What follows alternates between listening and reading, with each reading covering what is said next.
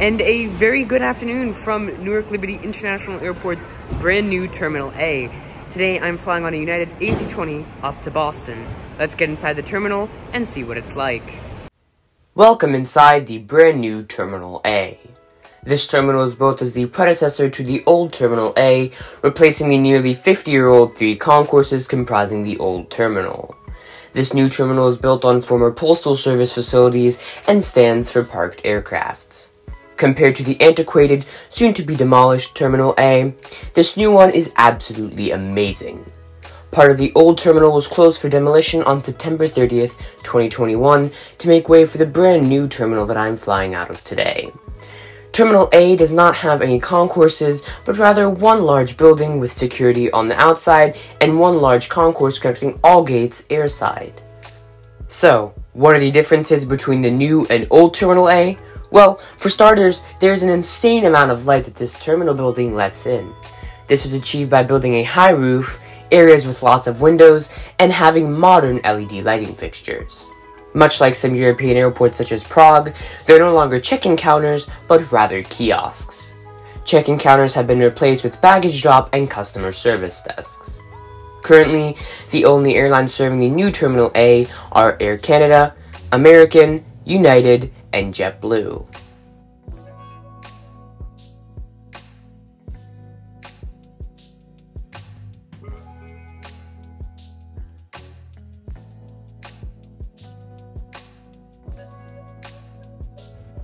After making it through the fast, efficient, but rather empty security line, I'm in the main secure area.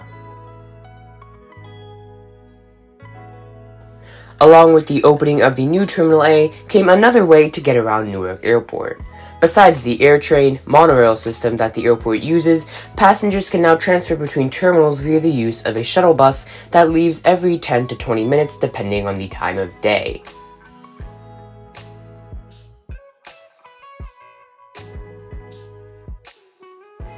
As per any airline terminal, there are plenty of duty-free shops and eateries.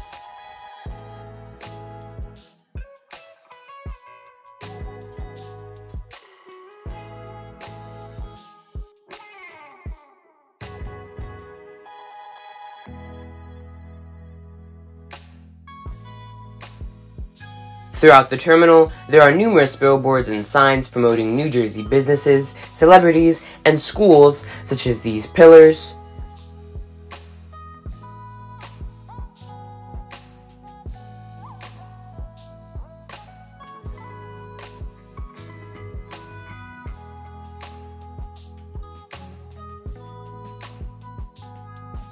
or massive college sign for Rutgers University in the middle of the terminal concourse.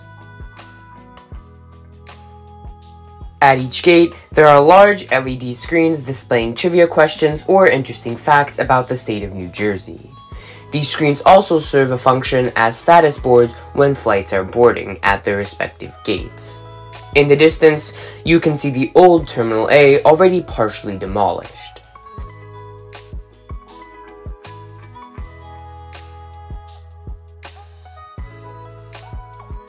The end of Terminal A are gates A15 through 22. Here there are numerous restaurants,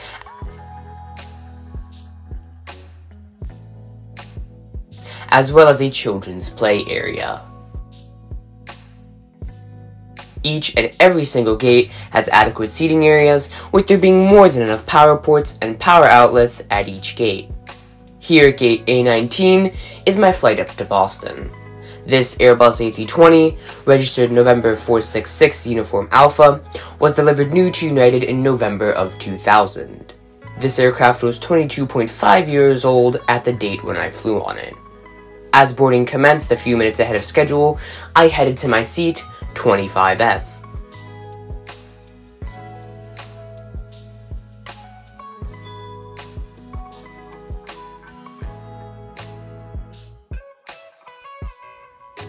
At each seat, there is a literature pocket,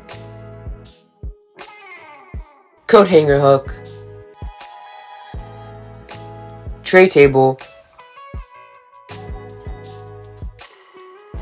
and a small seat back pocket similar to what you find on Spirit Airlines.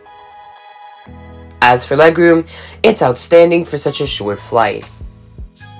One downside to United's new slimline A320s is that they don't feature USB ports or power outlets, so if you're flying on this plane during a longer flight, you better bring a power bank or have your computer charged. United features free movies and TV shows through the Wi-Fi on board this A320, but doesn't feature a device holder like their other aircrafts, such as their 737 MAXs, do.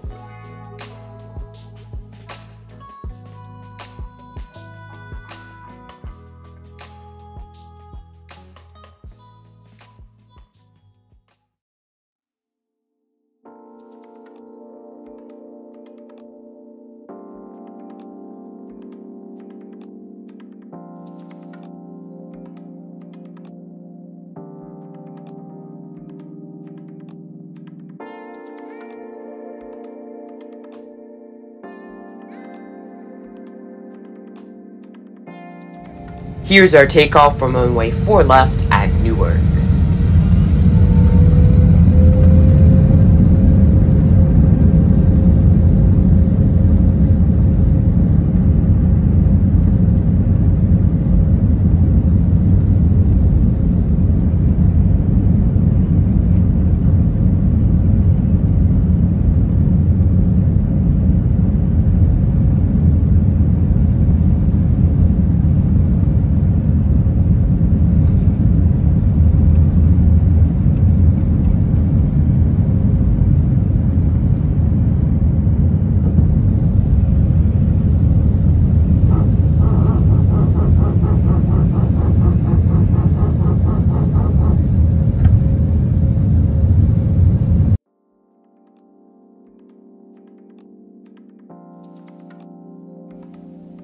As this flight is under 1 hour in length, there was no substantial in-flight service besides this cup of water.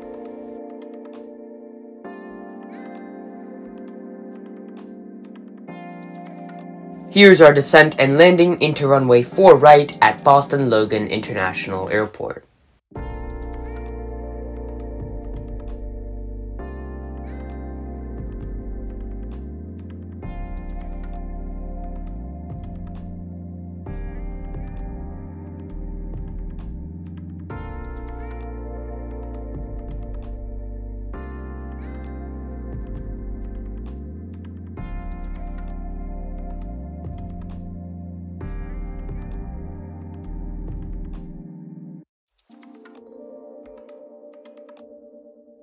Overall, I rate this flight a 10 out of 10.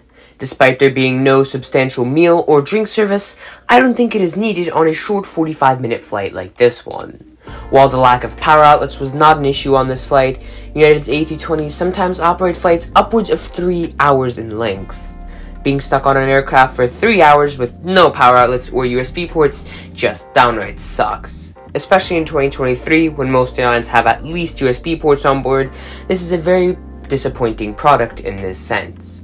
Besides this, the seat is great. With that being said, I would like to thank you for watching this video. If you want to see more content like this, make sure to like and subscribe. Please comment down below, as I'm always open to suggestions on how to improve my content. With that being said, have a good day or night wherever you are in the world. Peace.